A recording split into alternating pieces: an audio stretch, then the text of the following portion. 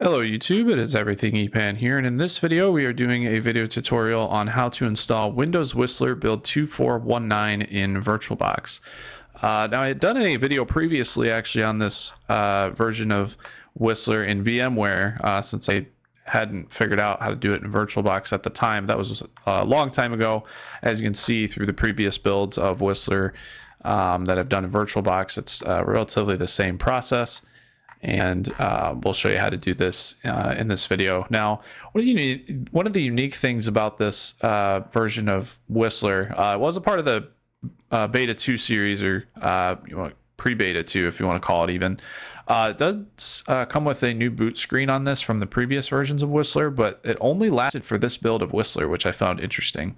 But it is a very nice look, I feel like. Kind of surprised they had kind of went away from it, but you'll see what it looks like here if you haven't already in this. But without further ado, let's go ahead and get into this tutorial here. So down below, you'll get links for Virtualbox, of course, will be down there. If you do not already have it, you can download it for your specified OS. You'll also have a link down there for the Windows Whistler 2419 ISO from WinWorld PC's website here. And there will also be a link for downloading the MS-DOS 6.22 ISO if you do not already have it. This would be important for us to be able to reset that BIOS state back to the date that it needs to for this build, obviously since it's a beta and it did expire at a certain point. And Virtualbox does not have its own BIOS system, so that will be in the description as well, which will allow us to change the date. So we'll go ahead and jump into it now that you've got all the links and files needed in the description there. And I'll also leave a link there if you do, you can use WinRAR or 7-zip to open that MS-DOS file. So also, I can link WinRAR down there as well. That's usually what I use, but you'll need one of those two tools to open that up. But again, now that we've got all those, we'll go ahead and create a new virtual machine in Virtualbox. When we got it open here, I'm just going to call this machine Windows Whistler build 2419. For the version, you'll want to select Windows XP 32 bits and then hit next. It's going to ask how much RAM you want to dedicate to it. Just leave it at the recommended at 192. Really isn't much of any reason to up it at all. And then we'll go ahead and create our virtual hard drive, so you can pick whichever file type you wish, and then hit next. And then usually I just leave it at dynamically allocated. You can do fixed size if you want. Neither of these options really matter as well. Hit next, and then it's going to ask us to dedicate how much space or what you want the capacity of that virtual drive to be. Usually I just leave it at the normal recommended amount of 10 gigs. You can up it if you want, but I would not go any lower than 5 if you do want to decrease it at all. And then once you've got all that information, just go ahead and hit create. We'll create our machine. And then what we're going to do is, I just went up and reorganized it here, but what we'll want to do is have that highlighted. We'll go into our settings, and then we'll go into the storage tab here and to where this empty disk is. I want to hit the disk and choose a file, and then we'll get to the Whistler ISO in a second there. The first thing we will want to enter in is that MS-DOS 6.22 ISO file. So we can go ahead and change the BIOS state before we do the setup. So once you've got that located and entered in there, go ahead and hit OK. It'll insert that into the virtual drive, and then we'll start the machine.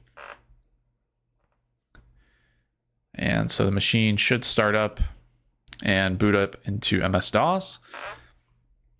And then it's going to load up everything, load up the CD driver as well. So what we want to do is, for this, we'll go ahead and type in date. And it'll display the current dates. You'll want to type in 01-14-2001. I will also have this typed out in the description if you cannot see it in here for any reason, just to have it for reference. And once you have it entered in, hit enter. You can confirm that it's been changed by typing in date once more, and it'll give you the date that you just entered in there. And if you hit enter, it won't change it. And now that we've had that changed, we can insert the Windows Whistler ISO by going to right click down here and choosing the disk file, and we'll go locate the Whistler ISO. I did have it in the quick list, but I just kind of wanted to show it on here just for kind of a reference there. So it won't actually be named Windows Whistler build 2419. It'll have kind of that default name. I had just renamed it previously and never had changed it back. So now that we do have that entered in here, we'll want to go ahead and direct into that R drive. We'll do a reset here on the machine. I believe this disk is bootable. Yep, there we go. It is bootable here. So it's going to go ahead and boot up into the operating system. Or the first portion of the setup, I should say. So say setup is starting Windows Whistler. And then should bring us up to that first portion. There we go. So we'll hit enter twice here, as a matter of fact, to continue those first two prompts. It'll have us accept the license agreement. Just hit F8 to accept that. And then we'll go ahead and format our drive by hitting enter on it. And then we'll do the NTFS file system quick. That should be the quickest one to do, and I'll use the newer file system that was unveiled at the time. And it's going to format the drive, examine the disk, and then it's going to start to copy the files over, which should be relatively quick, obviously, since this is in the virtual machine and isn't on the actual hardware, so we'll go a lot quicker. So once it's done copying the files over, it's going to prompt us to do a reboot. So we'll want to go ahead and hit enter. It's going to reboot the machine. And do not press any key to boot from the CD, otherwise you'll just keep going in a continuous loop. And then it should do boot up into the next portion of the setup here after that. So it will go blank here for a little bit, and then the boot screen should pop up. After, yep, it'll load that bar. And here you see that boot screen with the colored lines there going across, which I think is a really nice design. But yeah, this was the only build of Whistler that had that boot screen. It did end up changing once more with having the new Windows flag and everything on the future versions or builds of Whistler. So you'll see the kind of traditional look of what the XP setup screen looked like, just a little bit different on the background, and of course had the check marks on the left side, and it was orange or yellow on the bar and had codename Whistler. So this was relatively what XP had for this portion of the setup here, but it'll continue to load the install devices portion. And then it will come up with this first screen here. And then what we'll want to do is hit next after choosing your language and keyboard layout if you need to adjust it. And then on the next screen, it will ask us to enter in a name and organization. You can do that as such. And then it will also have us enter in a product key here too. So that will be included, or should be included in that file there that you get from WinWorld PC. Again, you will need to use either 7-zip or WinRAR to open that up or extract those files. It'll have a product key file in the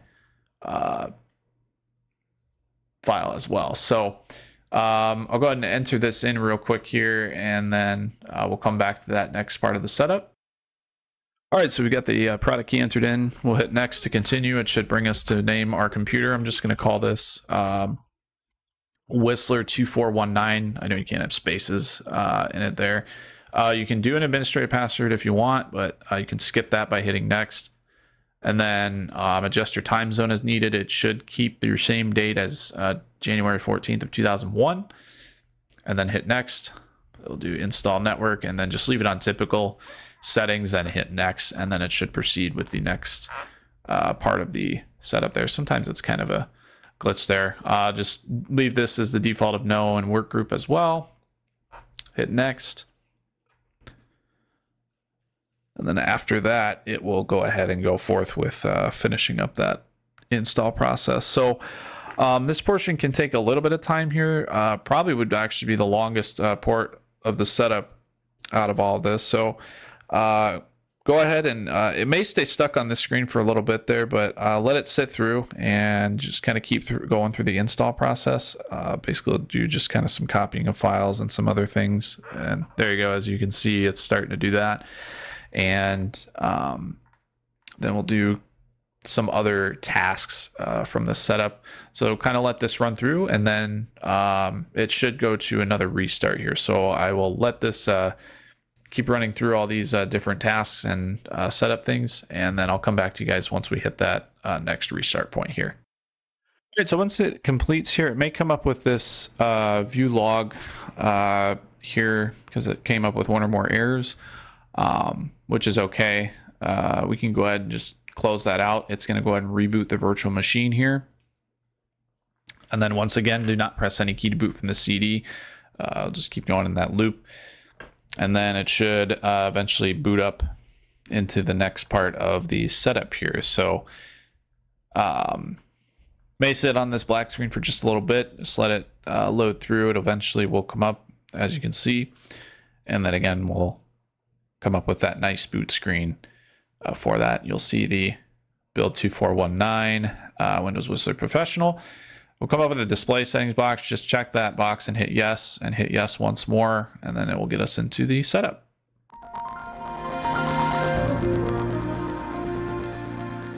So it does the startup sound there.